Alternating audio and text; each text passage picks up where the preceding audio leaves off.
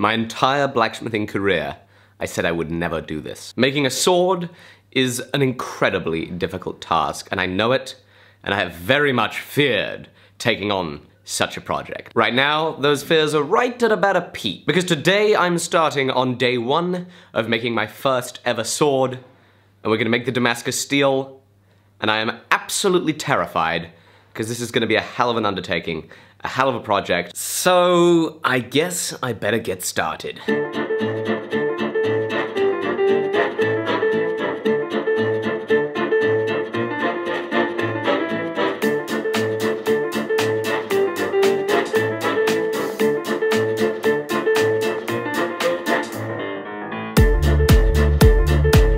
Just, what, 2 weeks ago or so, I made a video that was titled, "My largest billet of Damascus steel ever." It did not take me long to blow that title out of the water. This is enormous. I don't even know if this is gonna weld. I hope it will, because I think I can get an interesting pattern out of this.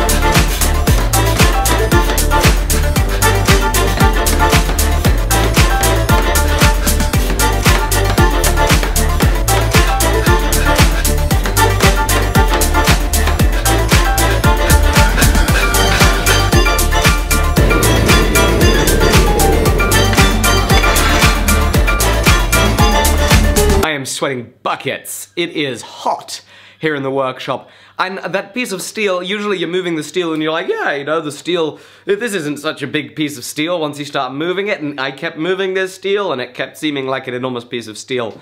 That is pushing my Pilkington power hammer to the max, and it's also pushing my heat tolerance to the max, because the radiant heat off of that is unbelievable.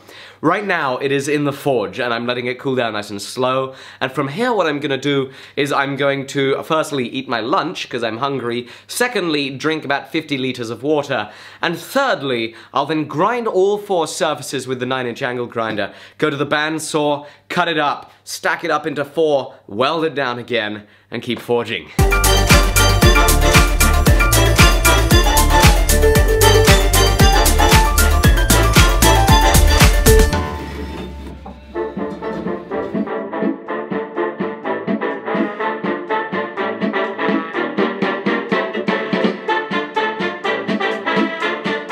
Okay, we are all ready for the next step. We're gonna weld this. Oh look, Sam's here! How you doing, Sam? What's up? Thank you. Guys, got the guns gifts out today. What's this? Gifts. Gifts? It's the new grinder. A new grinder? Yeah. Ooh.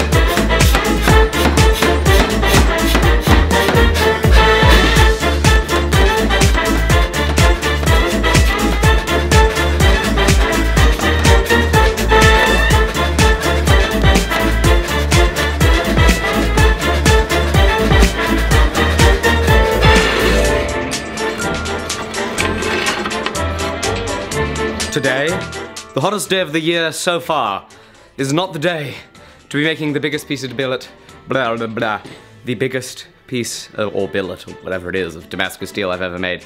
I'm dripping in sweat. It is boiling hot. I'm exhausted. I'm not playing this game. Wait. No, you did it the right way. It's just you got to roll over your wrist more. There we go.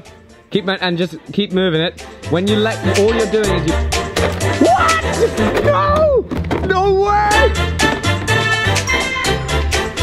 So here it is, after cooling down as slowly as possible. I had one end in the forge at a time, and I'd flip it out in the, flip it around in the forge to make sure that both ends were cooling as slow as possible. So now that it's cooled, what I quickly want to do is I want to run into the bandsaw, and I want to cut off the end, and I want to have a look at it. I want to see what the pattern looks like now, so that I can decide on whether I ferry flip it into the length that I'll then draw out into a sword. I can't believe I'm making a sword, I'm so excited. Or if I then do another operation before then moving on to doing ferry flips. You don't know what ferry flips are? That's okay. I believe we'll be explaining this a little bit later on in this video.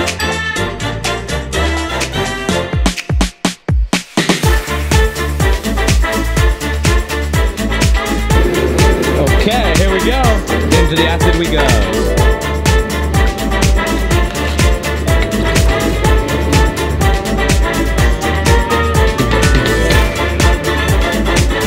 That looks so freaking cool. Today has been a really hot day. It's like a sauna here in this side of the workshop. So I've been trying to blow all the air out. I have my big fan here, but there's no ventilation at this back end of the workshop, so I'm dripping with sweat just here. Mad respect to anybody that's working hard, especially if you're, if your summers are taking you to 100 or 110 degrees Fahrenheit.